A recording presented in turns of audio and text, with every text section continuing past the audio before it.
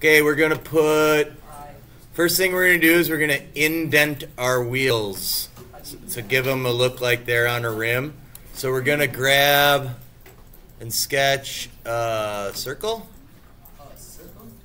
Shh. Let's go like that once to see if it works.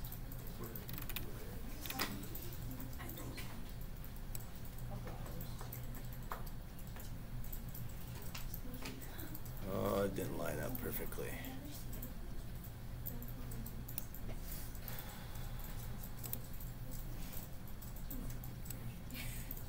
Oh. Let's see here. Did I get a circle on there or not?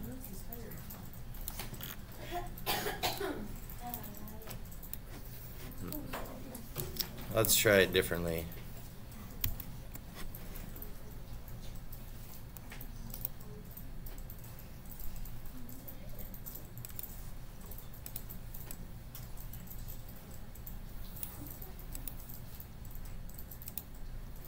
There. So we got our circle, and then we're gonna move it. Oh. Move it in the center of our tire. That's not the center either, is it?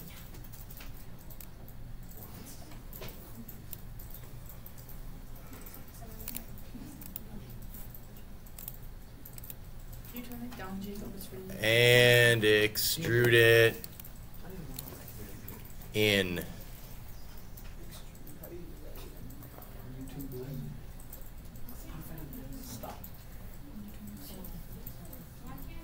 When you do this, you want to remember your numbers because you're just going to grab that circle and bring it over to the other one. So I'm going to go 1.66. Enter. Now, when I grab this and move it over onto this tire, you can see my old tire now has a sweet rim. You will never.